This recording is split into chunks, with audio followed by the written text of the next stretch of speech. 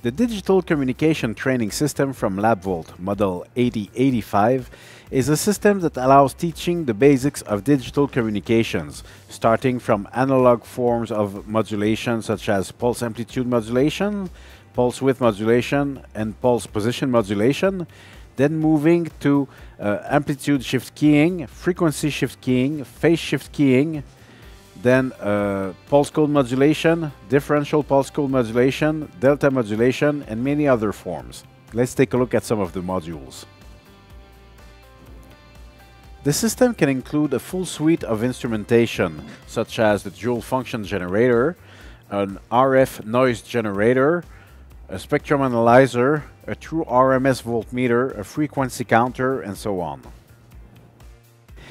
The student will gain a very good understanding of digital communication technologies by doing connections using BNC connectors with all the various modules.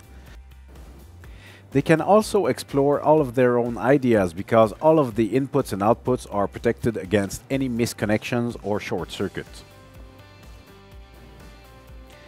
The students will explore various topologies by changing the modules through the hot swappable module here.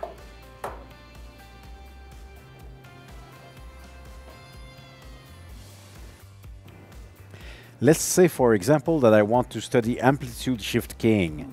I can take an output from my function generator, connect it into my PAM ASK generator as the carrier input, take the input from the pseudo-random binary sequence generator, and send it into the data input, and simply take the output and send it on my oscilloscope.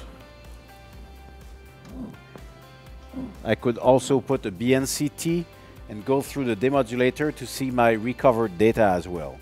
So all of the connections are quite simple and they are explained in much details into the student manuals. The system also comes with instructor guides, so everything you need to start your teaching is already available.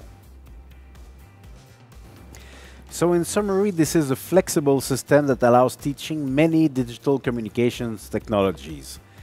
Please take a look on LabVolt's website where you will find a lot of courseware samples that gives you an idea of the quality of the courses as well as the complete topic coverage. Thank you very much.